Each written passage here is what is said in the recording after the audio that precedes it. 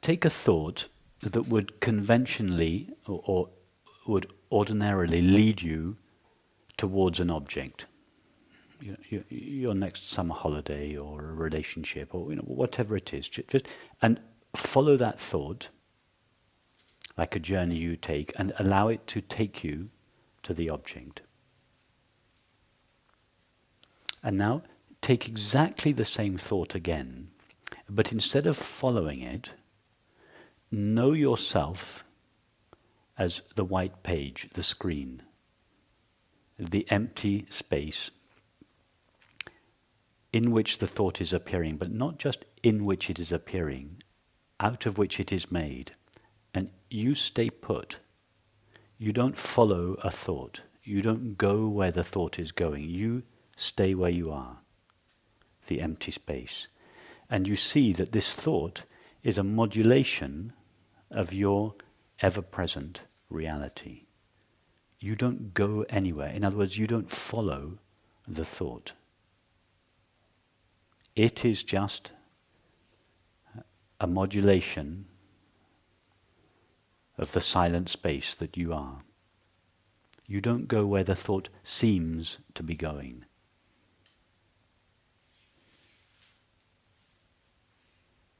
So in this case, we don't even follow the thought and into the emptiness. It's not even that. We don't even, in other words, we're not following it towards the flower, towards the object.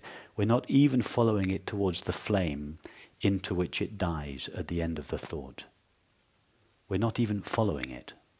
It's a third possibility where we allow the thought.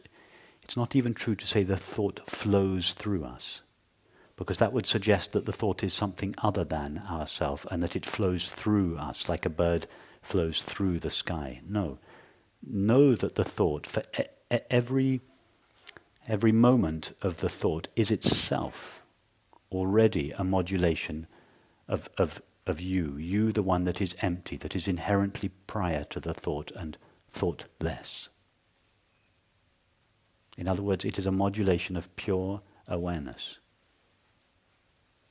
Allow yourself, this pure awareness, to take the shape of the thought, but don't lose yourself to it. Don't forget or overlook that you are this emptiness, thoughtless emptiness. Don't become an object called a thought or a self.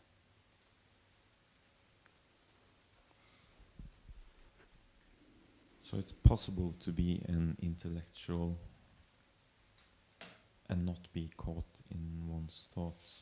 To be a true intellectual means not to be caught in your thoughts. Yes.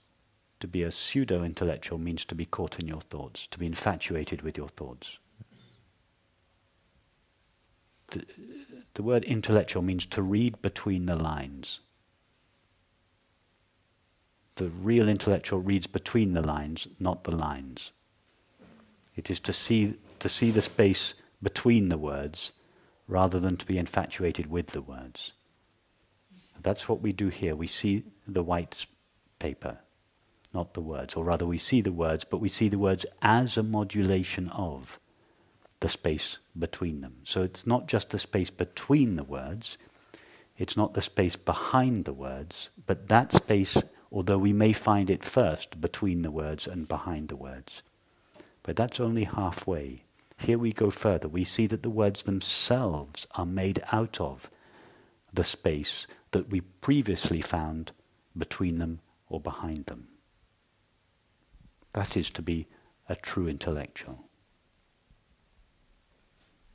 But is it a shifting, or is it a constant observing of the thoughts? Or is it like, okay, go into the thought, go quickly out? Okay, it's like, to begin with, it seems to be a shifting. Like, first of all, we're watching a movie. We just see the images. Then we notice the screen. Ah, it's not a landscape, it's a screen. We see the screen. Then the movie becomes very intense and thrilling. We seem to lose sight of the screen. we only see the drama in the movie. Then there's a lull in the drama, we notice the screen.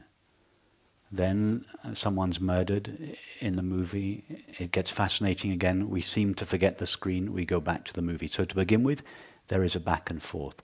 But after a while, in most cases, this back and forth, we start going quicker and quicker, backwards and forwards. We don't get infatuated by the movie for such a long period of time. We maybe get infatuated for a few minutes, but then we think, oh no, of course, it's just a screen. So this back and forth gets quicker and quicker until the end, the back and forthness of the experience seems to dissolve. You get tired of going from one thing to another and back and forth. You realize, no, I don't need to go back and forth. I can watch the movie, I can enjoy the movie, I can experience the movie and see the screen at the same time. It's one experience, not two experiences. It used to be seeing the movie and then seeing the screen. Now it's the same thing. There's no conflict. There's no conflict between the screen and the movie anymore. It's not my thoughts or awareness. It's not being lost in thoughts and feelings or knowing myself as the presence of awareness. It's just knowing yourself as the presence of awareness and being totally without resistance to whatever dance awareness is doing at any particular moment. Dancing in this particular thought, in this particular feeling, in this particular perception. In other words, thoughts, feelings and perceptions no longer have the power to veil awareness from itself. So we stop negotiating thoughts and feelings, that they're not a problem anymore.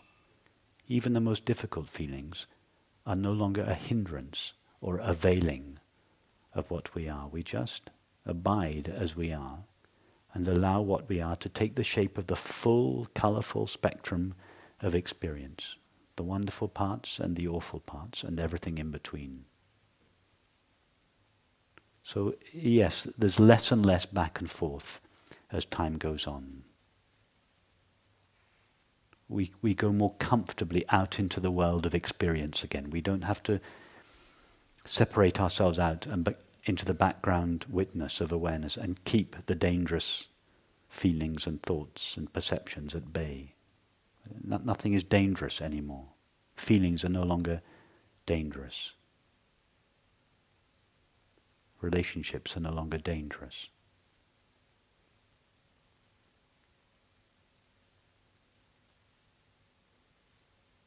It's a sort of ease with experience develops, where we can experience it totally fully, without resistance, totally open in relationships and situations, but we don't lose ourselves to an object anymore.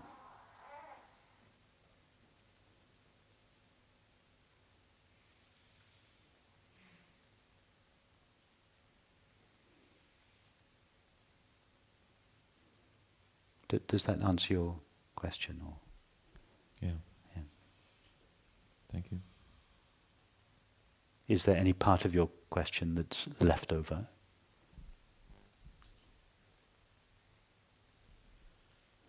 Well, maybe there seems to be this difference between feelings and thoughts, for instance, for me. Like, it's much easier to be lost in thought than to when I observe my feelings. That's easy. I mean, I can stay not identified with any part of that for quite long. But when I follow a thought, when I think a thought, then I seem to be,